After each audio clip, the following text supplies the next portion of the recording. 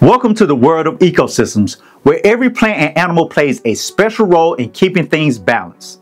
In today's video, we'll explore how changes in their numbers, whether they become scarce, extinct, or overabundant, affect the flow of energy. Hey everyone, I'm Jordan Spivey, joined with my dad, Travis Spivey, and if you're new to the channel, hit that subscribe button so you don't miss out on any of our awesome science videos. Also, scan the QR code in the top left corner of the screen to contact us and explore more of our awesome content and material. In today's video, we will describe and explain how changes to the flow of energy can have effects on an ecosystem. So let's do this.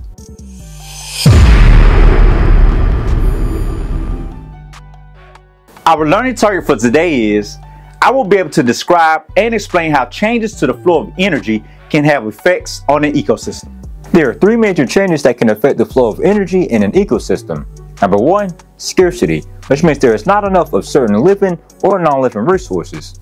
Number two, extinction, which means an entire species has been destroyed. Number three, overabundance, which means too much of certain living or non-living resources. Let's begin with scarcity. When plants or animals become scarce in an ecosystem, it can disrupt the flow of energy. Plants are the primary producers. They capture energy from the sun through photosynthesis and turn it into food. When there are fewer plants due to factors like climate change or habitat loss, there's less food available for herbivores. Herbivores like deer or rabbits may struggle to find enough food to eat. This can lead to lower population of herbivores, which affects the predators that depend on them for food. Quick checks for understanding. Number one, how does the scarcity of plants affect herbivore populations? Number two, how does the scarcity of herbivores affect predator populations? Number three, what happens to the flow of energy in an ecosystem when scarcity occurs?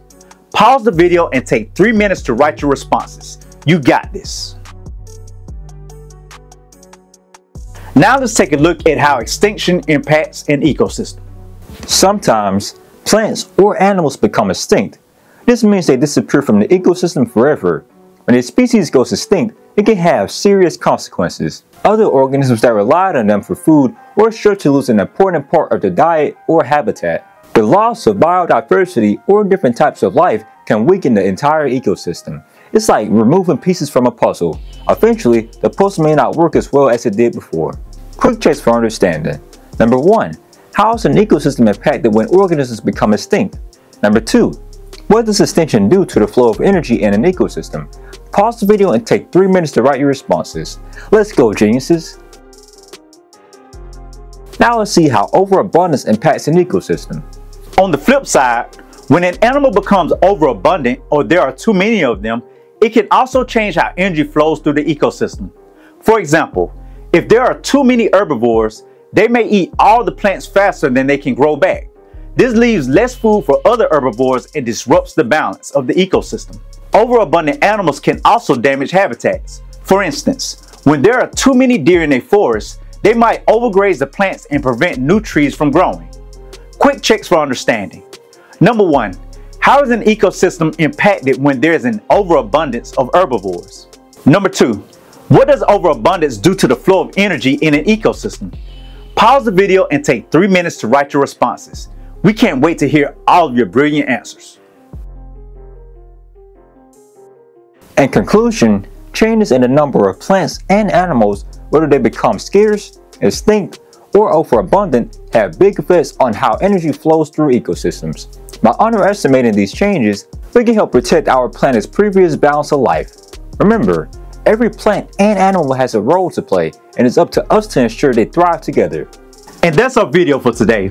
Now let's test your knowledge to see how proficient you are with describing and explaining how changes to the flow of energy can have effects on the ecosystem by taking our video quiz.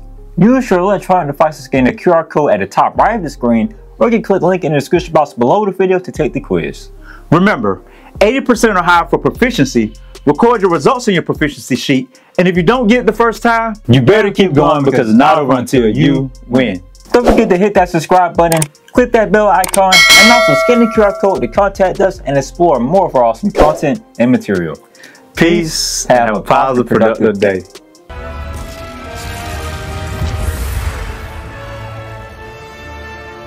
You cannot compute the power of my will.